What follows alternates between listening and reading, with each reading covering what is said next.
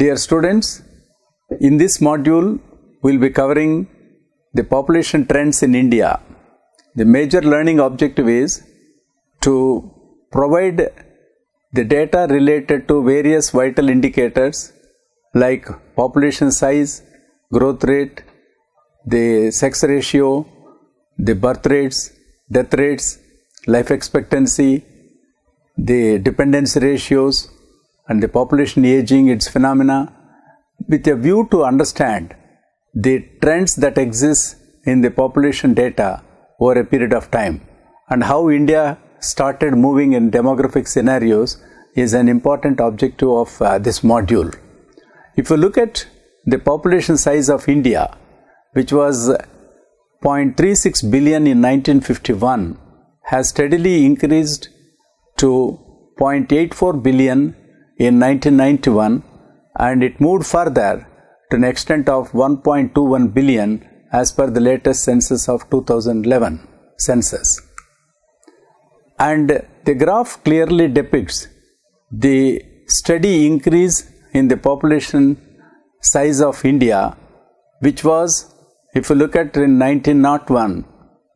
it was around 238 millions, which came up to 1028 millions in 2001 and further moved to 1210 millions in 2011 census, which clearly indicates the phase in which the population growth is happening in the country. If we take further the density of population, which is an indicator for assessing the extent of population coverage per square kilometer, there is a steady increase in its size. For instance, in the year 1951, the population density in India was as low as 117 persons per square kilometer, whereas in the latest census of 2011, it has increased more than threefold and to the extent of 382 persons per square kilometer, which clearly indicate that the density of population is steadily increasing in the country. And furthermore, if we look at the increase from 1951, it increased to 142 per square kilometer in 1961, further increased to 177 in 71, and in 1981 census it showed to 216, and 267 was in 1991, and further to 325 in 2001 census, and the latest is 382 per square kilometer in 2011 census. The major concentration of population, especially when we talk about the urbanization context, the major cities like Greater Mumbai, Delhi, Kolkata, Chennai, which are major metropolitan cities of India, have a larger share of the growth rate of urban population, which clearly depicts the skewness that exists in the urbanization in the country.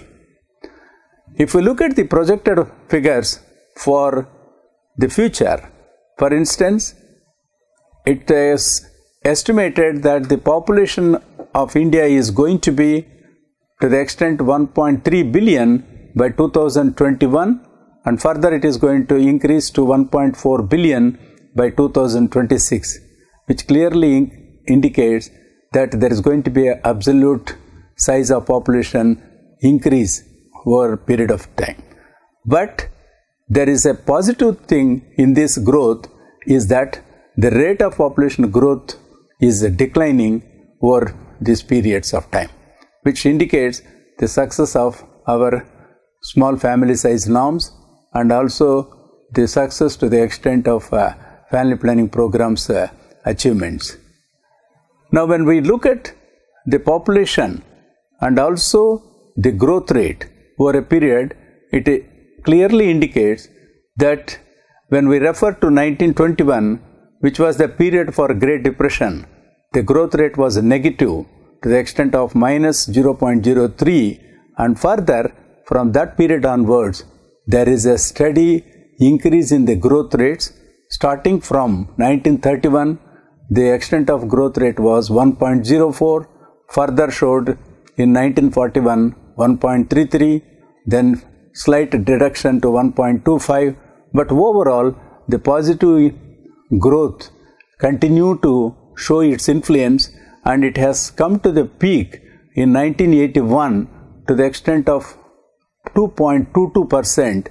and from that period there is a steady decline in the growth rate, wherein you can see in 1991 the growth rate is slightly come down to 2.14%, and further it has come down to 1.97% in 2001 census, and the latest census of 2011 showed that it has further reduced to 1.64%. What this clearly indicates is the rate in which the growth is occurring in the case of population size is one way of indication that the growth is decline and the population size is coming down, no doubt about it, but the alarming is in terms of absolute numbers. Let's look at the extent of urbanization. The share of urban population to the total population, no doubt it is increasing, especially from the period of our independence of 1951, wherein the urban population was 17.3%, increased further to 23.3% in 81, furthermore to 27.8% in 2001, and the latest figure is around 1/3 of the total population of India is in urban areas, like to the extent of 31.2%. What clearly indicates is that no doubt the percent of population in urban areas is steadily increasing, but the pace of urbanization in India is slowly coming down, especially from the period 1971 to 2001. At increase in urbanization in absolute numbers has increased the pressure, especially on the urban areas in the services, especially in the infrastructure, housing, environmental degradation, and these are all which are important for quality of life. So this is an indication wherein the quality of life in urban areas also started diminishing. The picture here clearly depicts where not only the population size started showing its improvement over a period of time, especially in urban areas,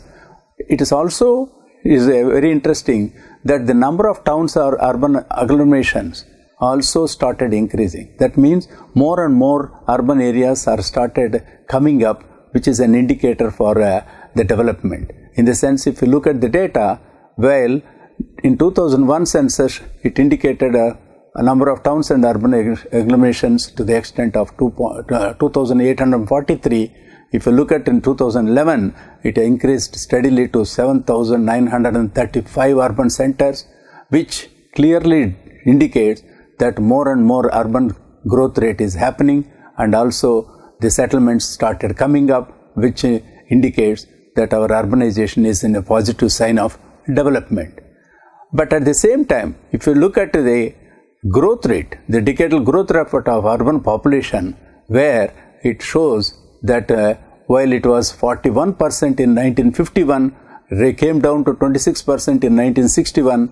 and then 38% in 71, further increased in 81 to the extent of 46%, and from there the decline started to 36% in 91, 2001 shows 31%, and almost it is equal in 2011 census of 31.8%.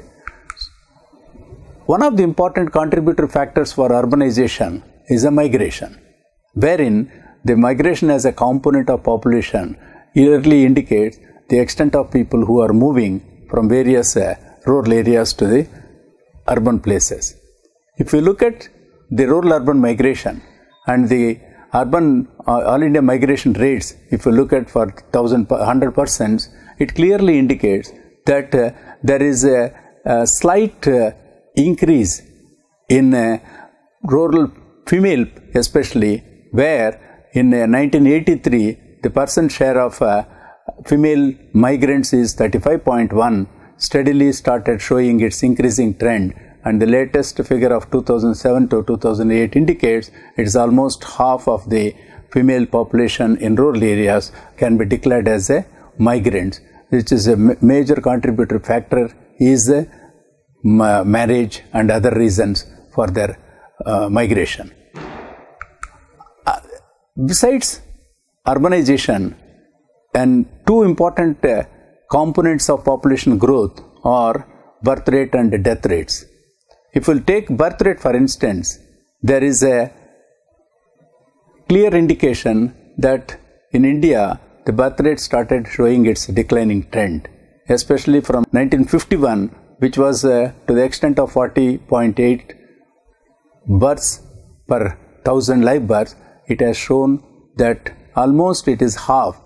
from 1951, and the latest figure of 2012 shows that the reduction is almost half, and it is now the birth rate is 21.6 per 1000 population,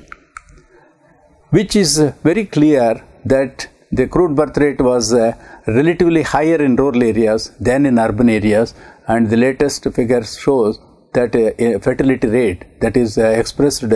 through crude birth rate is as high as 23.1 in rural areas, whereas in urban areas it is as low as 17.4%. However, we have to keep in mind that states' performance for birth and death rates are of different nature, especially for states like Bihar and Uttar Pradesh. The birth rates are still higher to the extent of 27.7 and 27.4, while the lowest birth rate can be noticed in the small state like Goa, which is as low as 13.1,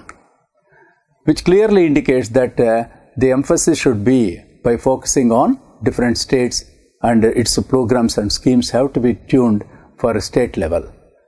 When we look at the death rate, it is also very interesting that while death rate was as high as 25.1 in 1951, it is almost one-third of that figure when we see its situation in 2012, where it is almost a single digit of 7%. That indicates that we are successful in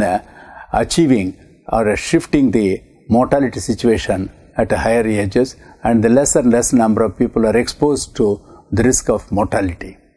And if you look at this rural-urban context, the differences, the mortality is higher in rural areas to the extent of 7.6%,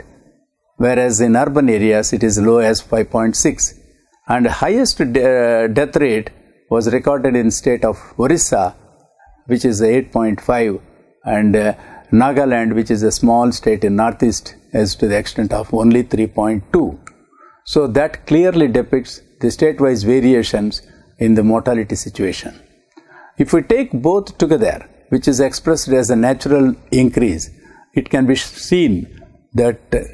the vital rates both are showing a steady decline over a period of time. For instance, crude birth rate, which was as high as 40.8 in 1951, has come down to 21.6 in 2012, whereas in the case of death rate, which was very high to the extent of 25.1 in 1951, has come down to 7.0. What this clearly indicates that the mortality level has been significantly brought down in the country, whereas birth rate is, though it has come down to half, but still there is a large scope for us to see that it will further come down to this thing. And in this regard, rural areas should be the major focus for bringing its rates further to lower levels. While analyzing the mortality, it's very important that we have to bring it with a focus to different age groups, because the risk for mortality is at different levels for different age groups. For instance, very sensitive indicator like infant mortality, which is the age of below 1 year of a child birth, is an important indicator to know the level in which the mortality, overall mortality situation occurs. So if we look at the infant mortality rate, it was as high as 146 in 1951, which has come down steadily to as low as 42 per 1000 live births in 2012. though it is a very significant number, but further reduction is important, where the efforts have to be made so as to see that infant mortality further comes down. Another alarming thing is gender differences in infant mortality. It clearly indicates the neglect shown to female child to the extent 44 is the infant mortality rate for females, whereas in the case of males it is only 41. So that is another area where we have to emphasize how best gender equality can be promoted, wherein the girl child can be taken care of adequately so that the neglect can be minimized. And if you look at over a period of 1951 to 2012, infant mortality rate, which was as high as 146 in 1951, has come down to 110 in 81, further come down to 80 in 1991, and further to 66 in 2001, and the latest is 42 in 2012. The other mortality with respect to age we should see is early childhood, that refers to 0 to 4 years. That is also is a clear indication that there is a lot of reduction that can be noticed in child mortality, which was in 1971 was 51.9, has come down to 12.2 in 2011. That means it is almost 1/4 of the figure in 1951. So nearly 40 years period, this achievement has been noticed. What it clearly indicates that to a great extent the assurance for child survival is existing in the country. However, we have to be very clear that there is a still level is very high, especially in rural areas compared to urban areas, indicating clearly the access to health and also the attention paid to child is still on a priority in a case of urban areas, whereas in rural areas there is a lot of scope for improvement of increase in the health access, and infrastructure should be the priority. State-wise also it is very clear that most of the northern states like Madhya Pradesh, Uttar Pradesh, there is a very high level of child mortality, whereas a state like Kerala, which has shown as low as 2.6 and showing a lowest child mortality rate. So that is why state-wise variations should be taken note of while implementing child-related programs in these respective states. So there is a clear-cut reduction that has noticed during the 40 years period when we see the extent of reduction in child mortality. The other dimension in demography is the sex ratio, that is the number of females per 1,000 males. If we look at the extent of sex ratio, which was to the extent of 900 during the period, it has up to 1931, sex ratio was 950 and above for every 1,000 males. So indicating that overall the bias towards the extent of bias or neglect for girl child was not significant in the earlier years, but thanks to the medical technology, which is not in favor of females, it has brought down heavily the reduction of bringing female number into well below the 950. But there is a celebration and a positiveness in the sex ratio, while the sex ratio was to the extent of 940 in 2011, sex ratio was to the extent of 946 in 2011. There is a slight increase in 2011, and also during the last 2 decades this increase started occurring. That shows that there is a realization, and also the health education and awareness creation in the communities towards giving preference to both the sexes, treating both the sexes equally, and also creating awareness about not to neglect the girl child, and also the specific programs for girl child are also showing its results, which are reflected in higher and higher sex ratio that started showing in the country.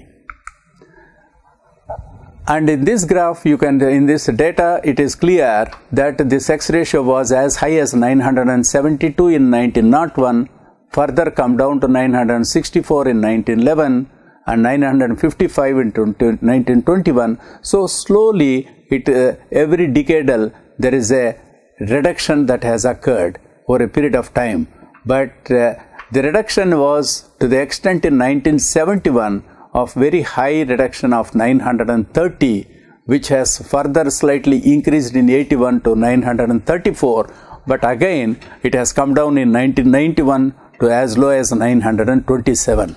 But as we discussed, from the 2001 census onwards, during the last two census periods, there is a positiveness of celebration in which the extent of increase in sex ratio has started showing positive results. So that 933 sex ratio in 2001 has further increased to 940 in 2011. The other indicator is total fertility rate, which is an indicator for fertility level. And if we look at the number of births per thousand during the entire reproductive span, if a woman produces the total number of children, as high as 6 was noticed in 1951, while in 2001 it has come down to 3.0. And furthermore, it is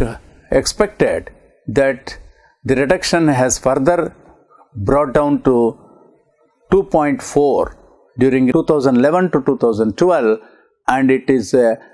clear indication that the total fertility rate started declining, which is one of the important achievements that reflects on family planning program and also the people's awareness and recognition to adopt a small family size. However, we have to keep in mind that rural-urban differences still are very large. For instance, TFR in rural areas is still at a higher level of 2.6, whereas in urban areas it has come down to the extent of 1.8. This graph clearly indicates how the total fertility rate over a period started showing its declining trend. For instance, in 1971, TFR was as high as 5.2, has come down to 2.9 in 2004, and from then onwards, there is a slow and steady decline, and the latest of 2009 shows it is 2.6. Another important indicator of reflecting of access to health and the improvement in medical technology and the increase in the health aspects is an indication of life expectancy at birth, which clearly in the case of India, it showed that there is a steady increase in the life expectancy at birth. For instance, while it was around 40 years during the period 1951 to 60, further improved to around 50 years in the mid-70s and further improved to 60 years in 1990s, and during the last 5 to 10 years, the data showed that life expectancy is around 65 years, which shows clearly that the achievement in medical technology and also people's access to health has tremendously improved, and our life expectancy is showing that results. However, the gender differences also we have to keep in mind, where the life expectancy at birth is relatively better for females. It is as high as 67, whereas in the case of males, it is 64, which is universally observed that life expectancy at birth for females is at higher level compared to male. And that graph clearly depicts that the different life expectancies for gender-wise clearly shows that though it is in both the sexes it is increasing, but the significant increase is noticed in the case of female elderly. The resultant factor with all these changes in the demographic scenarios is a major aspect is population aging, which is an indication that the number of elderly population in the total population is increasing. What it indicates is that the percent of elderly population, especially 60 plus, while it was as low as 5.5% in 1951, has increased to 8.6% in 2011. And furthermore, if we see the working age population, it is also slightly increasing from 1951 to 2011. But the childhood population is clearly showing its declining trend, which was indication that the country is moving towards a population aging scenario. Given this, if we look at different age groups, broadly, if we take three segments of population, like a childhood population, working age population, and the elderly population, in these three segments, it is very clear that the childhood population started declining, the working age population more or less is stabilized, but there is a slight increase in the working age population, but the significant change is among the elderly population. That is how the population aging is noticed in the country. One of the indicators for assessing population aging is through median age. When you take median age as an indicator for population aging, it clearly shows that median age is increasing. For instance, while it was as low as 20.5 years in 1961, has steadily increased to 22.5 years in 2001, and furthermore in 2006, it is as high as 23.59, and the projected data shows that it was 25.5 years in 2011, and it is expected to further increase to 31.4 years in the year 2026. So what this clearly indicates is that population aging is here to stay, and we have to be ready to accept this demographic change, where the successful demographic transition, which has brought down the vital events, has shown its influence on median age and also the resultant factor of aging population in our society. This figure clearly indicates the dependence ratio and its changes over a period of time. And we have to be very clear that the childhood dependency ratio started declining, whereas the old age dependency ratio is increasing, and totally, if we look at the increase in the total dependency ratio, which is very important for us to understand that the number of elderly, how they have to be taken care of in our society. Similar is the case when you see the rural-urban differences also, that there is a steady increase in the elderly population, not only in rural areas, but also in urban areas. That is why the elderly population and the total population, if we look at, there is a steady growth in the overall population. Overall, in summary, we can say that in this module, we were able to discuss about the various demographic scenario that is there over a period of time in the country and also across different states, and also the variations that exist between rural and urban areas. And furthermore, gender-wise differences also we have seen with various demographic indicators, starting from population size, its growth rate, sex ratio, the different age groups, proportion of population, the